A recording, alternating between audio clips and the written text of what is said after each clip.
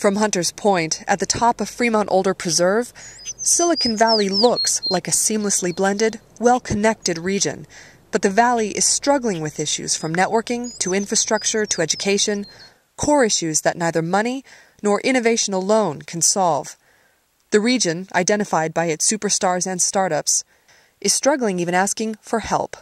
Silicon Valley doesn't have this long, glorious history of working in total partnership with the federal government. That's never been our strength.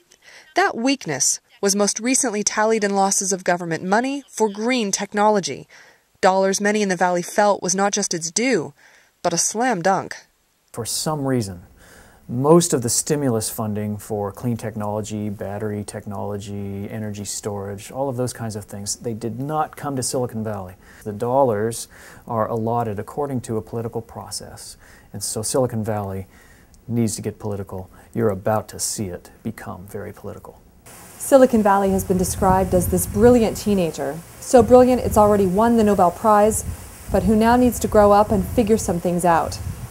Unfortunately, there are few models to guide it, and even fewer politicians who seem able to deliver on an effective partnership.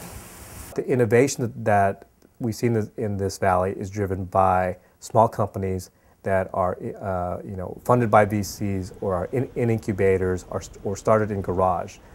What we have to do really is demonstrate that Silicon Valley matters.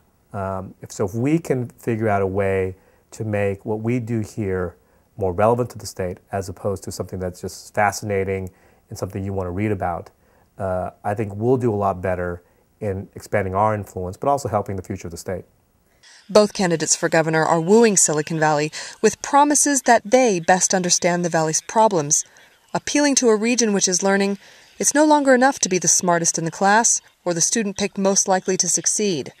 The problems of the valley are going to require political attention in Sacramento, and the question of who will be most sympathetic and most supportive remains unclear in a region which has spent much of its time investing in being apolitical, and which realizes its financial engine is more closely tied to both Sacramento and Washington than ever before.